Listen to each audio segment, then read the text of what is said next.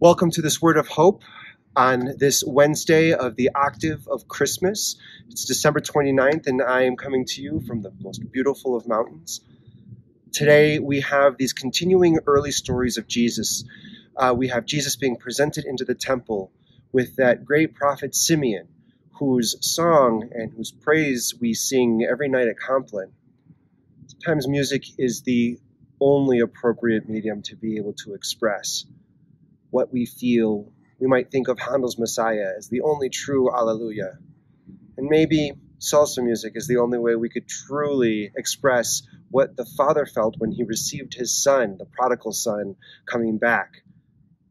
But I've been sort of obsessed recently with O Holy Night.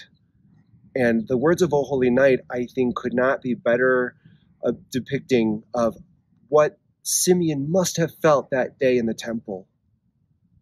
How he waited for so long, and representing the people who waited for so long. Long lay the world in sinful error pining, until he came, and the soul felt its worth. A thrill of hope, a weary world rejoicing.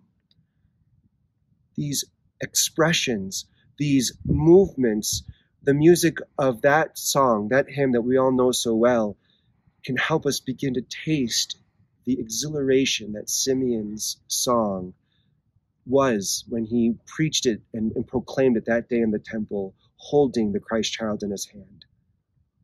I encourage you, take a moment, listen to O Holy Night, and read the gospel once more. I might offer Josh Groban's version, or Mercy Me's, or Faith Hill's. Find your version. And let Simeon's words ring through that music, through that hymn, and connect with the joy of Christ among us. God bless.